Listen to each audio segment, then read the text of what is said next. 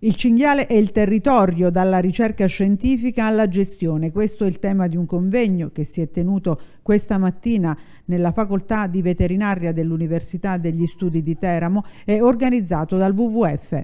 Abbiamo fortemente voluto questo momento di confronto perché riteniamo che ogni azione di gestione vada calibrata e decisa sulla base di dati scientifici, non sulla base di sensazioni o di percezioni. Quindi oggi la riflessione è basata su quello che ci dice la letteratura, sui casi studi e sui dati raccolti nelle varie aree protette OASI del WWF e riserve regionali della Regione. Quali sono i principali danni ambientali causati dalla presenza dei cinghiali su un territorio? La questione cinghiale è una questione estremamente articolata. Noi abbiamo la presenza di questo ungulato che è tipico della nostra regione. Pensate alla provincia di Chieti, il simbolo è proprio il cinghiale.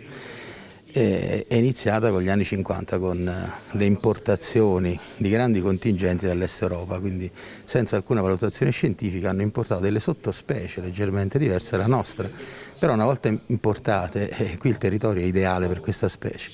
Poi ci sono cause prossime, recenti, date alla cattiva gestione che è stata fatta di questo ungulato, che è basato esclusivamente sull'abbattimento. Si parla sempre di contenimento dei cinghiali, ma secondo lei non si fanno le azioni appropriate?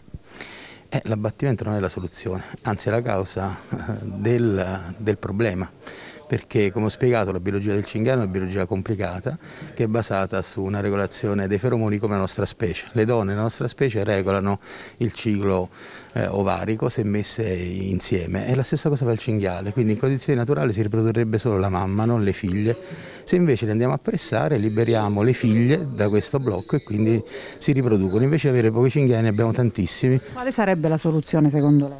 La soluzione va fatta invecchiare la popolazione, come naturale, quindi femmine anziane, maschi anziani, bassa capacità riproduttiva e si blocca la crescita esponenziale di questa specie. Nel frattempo gli agricoltori che subiscono i danni?